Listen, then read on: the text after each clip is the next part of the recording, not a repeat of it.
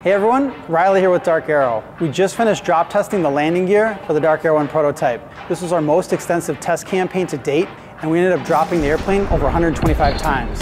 Now that we made it this far with testing, we wanted to show our test setup, the range of tests we conducted, and even some of the things that we broke. Let's get into it. I want to set the stage and first talk about why we do drop testing at all. We get a lot of questions and comments basically asking, why don't you just send it and fly the airplane? The big reason we don't do that is for safety. The DarkAero 1 is a new aircraft design and there's a lot we need to prove out before we fly. It's a lot safer to prove out as much as we can on the ground and identify any shortcomings in the design here rather than up in the air. We've already done pretty extensive testing on a lot of the structures in the aircraft, like when we proof load tested the wing or the tail or the control system.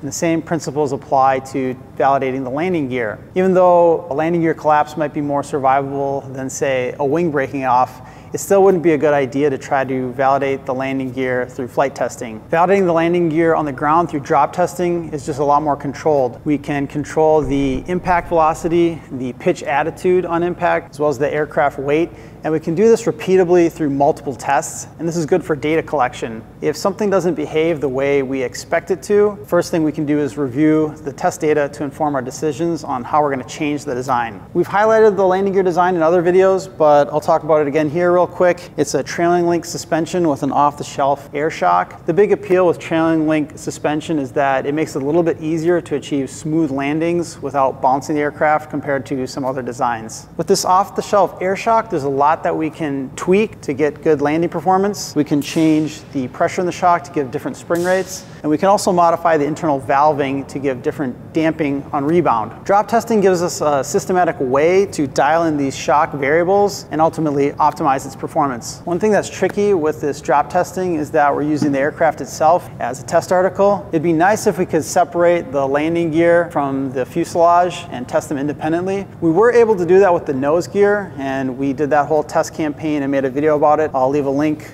up above if you want to check that out. We couldn't do that with the main gear because the structures that support the main gear are part of the test. We need to validate those as well. There's a large piece of carbon fiber called the trunnion frame that the main gear are mounted to. That's bonded into the fuselage and it's integrated into the fuselage structures. They're married together, they can't really be separated. So we have to test that with the main landing gear. We want the airframe to remain airworthy after drop testing. So we really had to think through how we're going to approach testing and explore the limits of these structures without breaking them. I'll talk through that more in a minute. Let's talk about the test setup and the different types of landing scenarios we're trying to simulate. You can imagine there's a whole bunch of different ways that the airplane can impact the ground on landing. We're really most concerned about the most extreme landing scenarios, and we can break them up into different categories or different types of hard landing impacts, and that's what we have here. There's 3 phases of testing that we did. I got 3 columns to organize that, and we'll talk through them from left to right. The first phase of drop testing that we did is called a level landing with an incline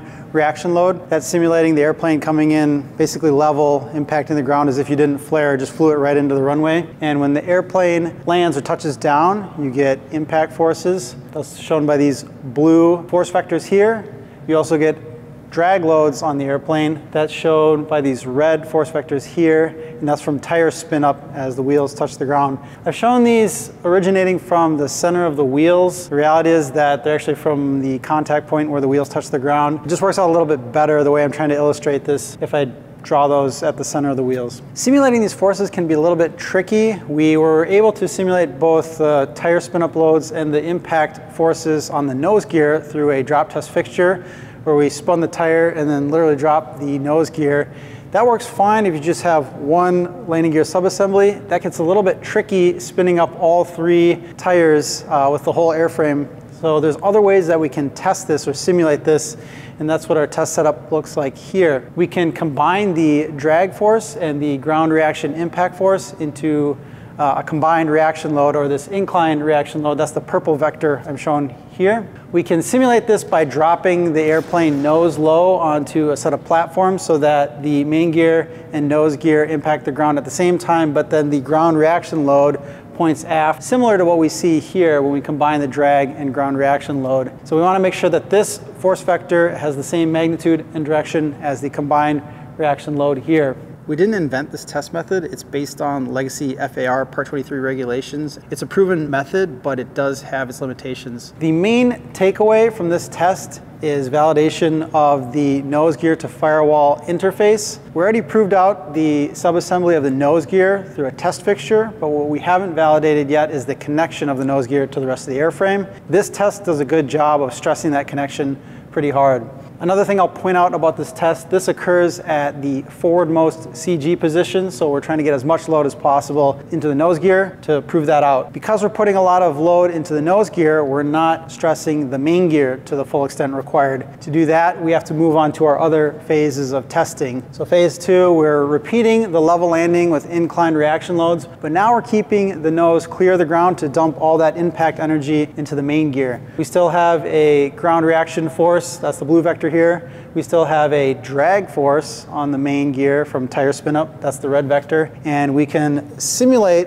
those forces by combining them into an inclined reaction load, which we've shown in purple here, and then we do the same nose down drop test onto a series of platforms. Now our main gear platform is a little bit higher to keep the nose clear of the ground and drive all that impact energy into the main gear. So this is much more aggressive test on the main gear. It does a better job of proving it out. This is such an aggressive test that's actually a little bit more aggressive than real life, because in a normal landing where you're coming in at a lower angle of attack, like a level landing, the nose gear starts to help out at some point. So a low angle of attack on landing might be between 0 and 5 or 6 degrees. In that window, the nose gear is going to help the main gear.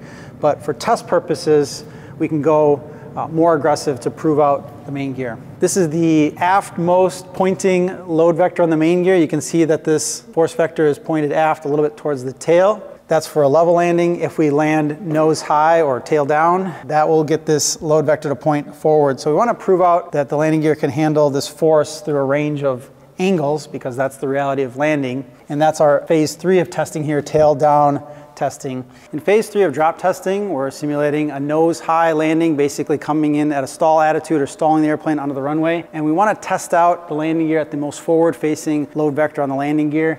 You can see our ground reaction load is sort of inclined towards the nose of the airplane, compared to in phase 2, our combined reaction load is pointed towards the tail. We're omitting drag load on the landing gear in phase 3 due to tire spin up. When would that occur? You can think about this 2 ways. You can imagine if we stalled the airplane on the runway and then bounced it and made a secondary impact. During that secondary impact, the tires are already spun up, which would minimize the drag load on the landing gear. The other way we can think about this is the drag load and the ground reaction load, they don't peak at the exact same time. When you hit the runway hard, the tires actually spin up to speed pretty quickly, and that drag load decays by the time that the ground reaction load peaks. So depending on how we're modeling this impact event, you might see a low drag load either during a primary or a secondary impact on the landing gear. In phase 2 and phase 3, we are testing the landing gear in an aft CG position, trying to impart the maximum amount of load into the main gear. The big difference between these two is we're exploring the extreme ends of the directions that the load vectors can point. What about somewhere in between the extremes? We tested that as well, sort of a phase 2.5 drop test, where we were dropping the airplane at a pitch attitude somewhere in between a level landing and a stall attitude to prove that out as well. Our test setup for phase 3 pretty much looks like the landing itself. We don't have to use platforms or anything like that to get our load vectors correct. You can see these pretty much look the same. You can start to see with the different types of landings that the airplane might encounter, we have to perform a range of different drops to validate the landing gear. We wouldn't expect the landing gear to be validated after just doing one big drop. We need to explore a bunch of different landing attitudes. Now that we've seen the theoretical background for the landing attitudes we are after, we know enough that we can look at the test rig itself. Let's check that out. The number of test-specific pieces of hardware that we had to pull together for the drop test, I'll talk through them here. The first one that's probably most prominent right on the front of the aircraft is our engine mass simulator. We didn't want to drop the airplane with the engine attached in case something went wrong. We don't want to break the engine. It's a pretty expensive piece of hardware. So we replaced the mass of the engine with this. This is just 2 cylinders we cast out of Quikrete with threaded rod in them. Threaded rod bolts into this water jet cut steel plate that has the same bolt pattern on it as the engine has to interface with the engine mount. This is something that we weren't certain how it was going to behave during drop testing. We don't have a lot of experience drop testing concrete. concrete's pretty brittle. It could have just fallen apart, but it held together pretty nice throughout the whole drop test campaign. Working our way back from the firewall, we have our lifting frame here. This is made out of extruded T-slot aluminum with Dyneema cord. This is set up so we can pick the airplane up in a repeatable manner from specific locations that are strong enough to actually lift from. In front, we're lifting from the engine mount and firewall. And then in back, we're lifting from the trunnion pins, which are where the main landing gear attached. That's a pretty solid piece of hardware that we can interface with and lift from. At the back of the frame, we have 2 turnbuckles. That allows us to adjust this rig to make sure that the airplane is level and roll. We want to drop it level so that both main landing gear impact the ground at the same time, and the turnbuckles allow us to do that. At the top of our lifting rig here, we have a ratcheting angle adjuster here that allows us to tilt the airplane nose high or nose low depending on what test condition we're after. Working up from there, it's attached to an electric chain hoist that allows us to pick this whole assembly up and drop it. Pitch adjuster is attached to the chain hoist hook with a special knot. We have a little ripcord we pull and the knot comes undone and drops the airplane. I think that's everything I want to show on this side of the airplane. We'll come around this side to look at some more of the drop test hardware. You'll notice the wing is missing from the airplane. We took that off for the same reason that we took the engine off. We can't just forget about the wing though. We need to replace it structurally, and that's what this little stub wing is for. This is just an infused piece of carbon fiber that matches the geometry of the lower wing skin where it interfaces with the fuselage bottom. And that ties the fuselage together. If we had this removed, the fuselage skin is structural. It needs to have a load path across the belly. So this accomplishes that goal. The weight of the wing is missing now because the stub wing is a lot smaller. We made up the missing wing weight with sandbags.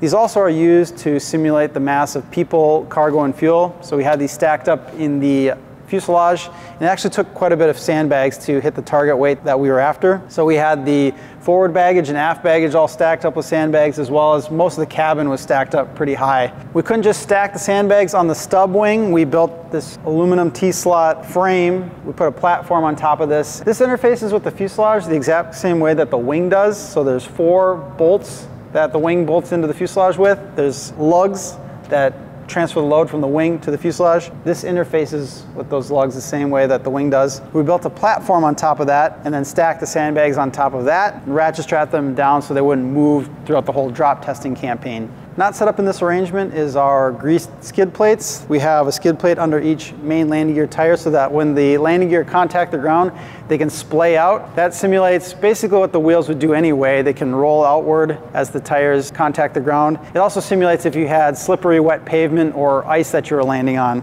Allowing them to splay out basically imparts the maximum amount of bending moment into the structure and the gear struts. Also not shown in this setup is the platforms that we dropped the landing gear onto. So that was for the level landing with inclined reaction loads. Those are just built up with cinder blocks with a plywood platform on top with a 2x4 perimeter around them to keep the wheels from rolling off. Inside the fuselage, we had a number of sensors that we used to measure the acceleration or the G load during impact, as well as the drop height and the pitch and roll attitude of the aircraft. All that data we could send to a computer. We could record all that data throughout the drop test campaign and then later review it to understand if we were hitting our target G loads or if there's something that we didn't understand. Now that we've talked through the whole drop test setup and the test fixture, we know enough that we can go through some of the milestone drops that we completed and look at what we learned there. The first drop I want to show is drop 46, which is from phase 1 of our drop testing campaign. This was level landing with inclined reaction loads, and we ended up breaking the trailing link on the co-pilot side landing gear. So a root cause investigation of that found that there was a disconnect or an error between the initial design calculations, which showed how much shear area we needed in the part, versus the actual CAD modeling and physical manufacturing of the part had less shear area than we needed. That led to a redesign of the trailing link, which had more shear area, and that unit passed on subsequent drop tests. We ended up redesigning the trailing links 5 times throughout the course of drop testing. Most of it was related to strengthening and stiffening the part, but some of the changes were related to changing the geometry of the trailing link to give different action during nose-high drop tests. So we'll take a look at that too.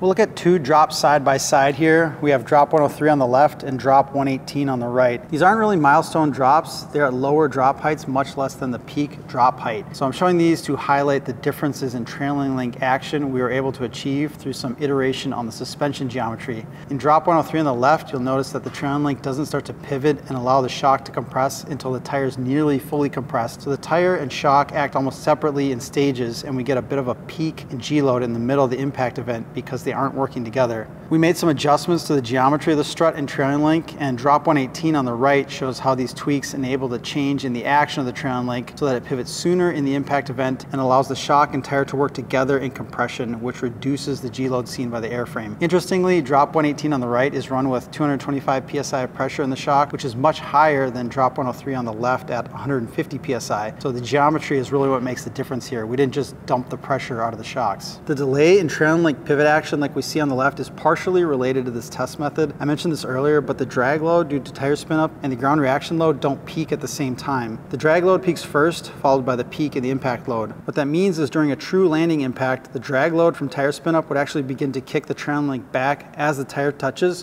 which would better allow the tire and shock to compress together with the suspension geometry we have on the left in drop 103. Technically, there is an edge case where if you bounce the airplane and you have a secondary impact, the tires would already be spun up, which would minimize the drag load, and the real impact would better mimic what we have in our drop test shown here. So in that regard, you could argue the test method is still legitimate.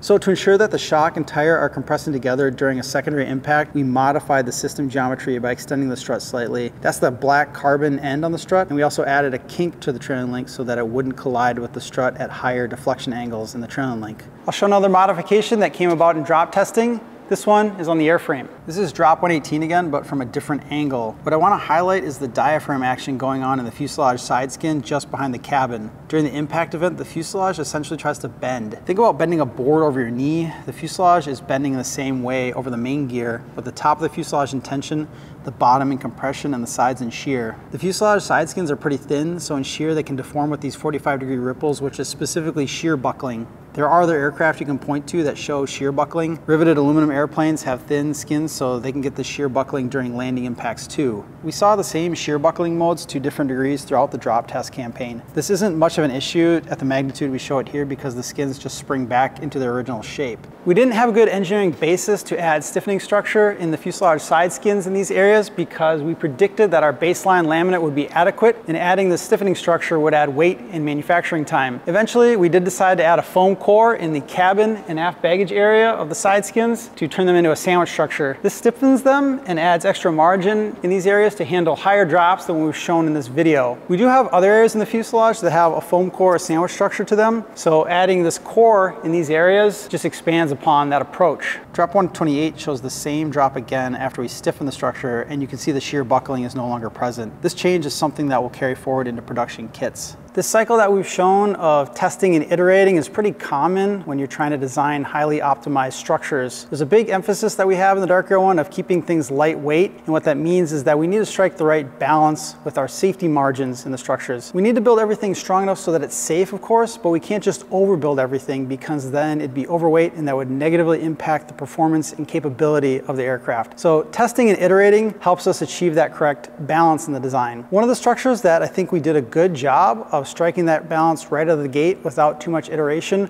was on our landing gear struts. This is an assembly of a carbon fiber leg. It has metal ends, and there's a number of bolted and bonded joints in the assembly. And on top of the basic design, there's also a modification we made where we cut off the end of the strut, molded a pre-preg end, and then bonded that into the existing design. With all this, there's a lot to keep track of with the predicted stresses in the design, the safety margins, and the predicted failure modes. Both the original strut and the modification made it through testing without complaint and without failure. So we're pretty proud of how this performed in testing. There were a number of other tests that we performed on the landing gear. We did brake load testing, essentially simulating what do brake loads do to the landing gear, and we also conducted side load testing to simulate a crosswind landing where you impact the ground with a crab angle relative to the runway centerline. Both the brake load testing and side load testing were conducted relatively quickly. By the time we got to those tests after conducting drop testing, we'd already done a lot of iteration refinement on the landing gear, so there wasn't too much left to tweak on the landing gear at that point. The landing gear are ready for flight testing, but we do still have a number of tests to conduct on the airframe. We're in the process of setting up